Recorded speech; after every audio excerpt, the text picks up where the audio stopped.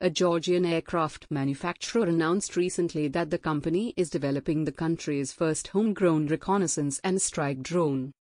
Named Project T-31, the unmanned aerial vehicle, UAV, is being developed by Tbilisi-based aviation plant TbilAviaMsheni, Georgia. InterPressNews reported.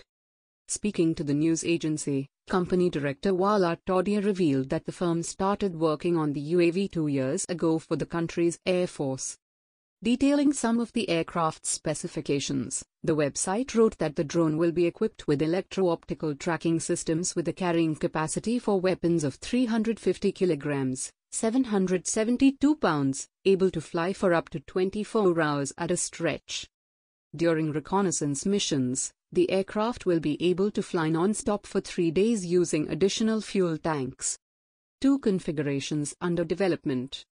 Vehicle specifications were illustrated in a video featuring a computer-generated model of the UAV powered by an internal combustion engine driving a 3-blade nose propeller, Janes reported.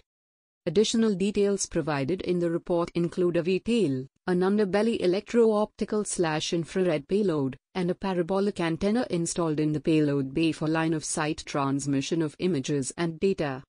The computer model also shows 2 configurations of the aircraft, a surveillance drone with 2 fuel tanks under the wings and a combat variant with 4 guided air-to-ground missiles attached on 2 pylons under each wing.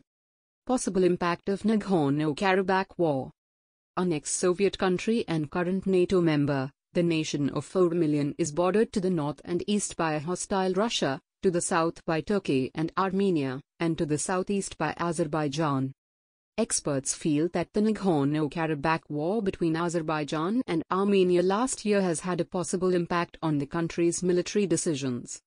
The Nagorno-Karabakh 2020 war probably had a powerful effect on the Georgian military, with respect to observing what a few UCAVs, unmanned combat air vehicles, that are integrated into a larger tactical picture can do, Samuel Bendet, an expert on the Russian defense scene, told Forbes.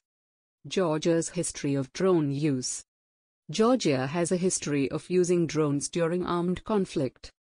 In 2008, Georgia used Israel-supplied drones in their conflict with Russia, Forbes reported. Georgia's then-President Mikhail Saakashvili alleged in a 2012 interview that the Jewish nation leaked codes for the drones to Moscow, leading to many UAVs being downed under very suspicious circumstances. While the theory remains disputed, such speculations have likely contributed to the country's resolve to develop indigenous UAV technology.